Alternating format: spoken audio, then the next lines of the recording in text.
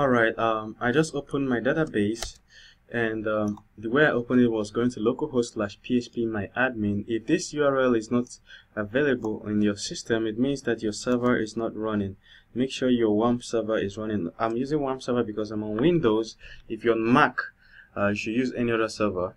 And this is not a beginner tutorial, so I'm not going to go through how to install a server. Alright, so once my database has opened, I'm going to create the database for this. So we're going to call it Socialite database. I'm going to click create. It's created. Cool. So we're going to go back to our Laravel installation in the env file in the database. So we're going to call the database Socialite, and the username is root, and there is no password. Alright, so yours should be this. If you just installed your server, yours should be this exactly too. So now we have this. The next thing we're going to do is to actually run a migration, because if you look at this place, tables migrations, you see that Laravel comes with 2 migrations. Alright, so let's run the migration first. So we'll go to our command line. We will just have to create another command line, alright, because obviously this we don't want to stop this. So we go back to our Socialite folder. Remember how we'll create a command line.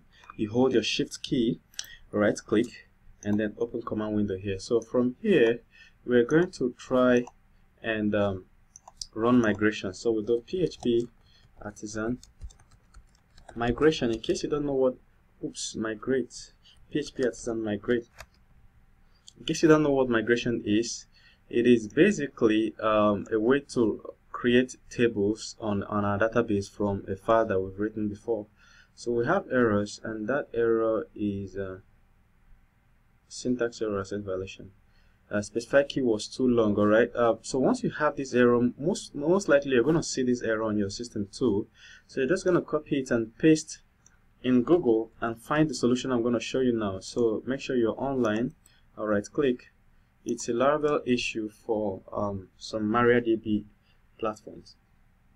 Alright, so we've seen the very first solution on Laracast. We click on it, and then if you scroll down this page, it's going to show you the exact solution somewhere here. So it says here you need to go to your boot method in your app service provider and paste this. Alright, so we're going to copy this out, go to our boot method. In the app service provider is inside your app folder. Inside your providers is the app service provider. So we're looking for the boot method. Look at the boot method. So we're going to paste this here. That's not all. We're going to have to import schema up here. So there's a way we can import schema. So right here we're going to copy this and put at the top of this same file. So we're back here. If you've set up Laravel before, this is just a normal thing for you. This wouldn't be new to you. So once we've done this, we save, and once we save, we can get right back and run our migration again. php artisan migrate. So if we run into an error, page view already exists. So we need to run this refresh. php artisan migrate fresh. The reason is that the first time we ran it and we ran into error, it actually created a table halfway. So if we click on structure, we're going to see that the table, 2 tables have been created, but the third one ran into an error. So when we use php artisan migrate fresh, it deletes all this table and creates a new one. So we're going to hit this, and good. So as you can see, the migration has completed. So if we click on fresh to refresh this table, we'll now see that there are 3 tables here.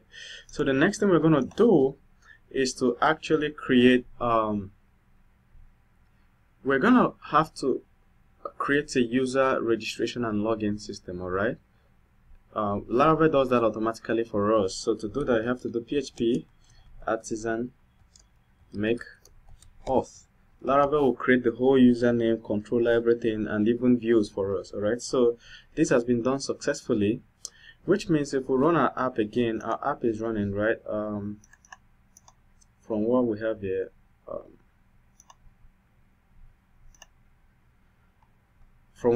our server is running. So if we go to this place and refresh, keep your eye here. When we refresh, there is a login page and there's a register page.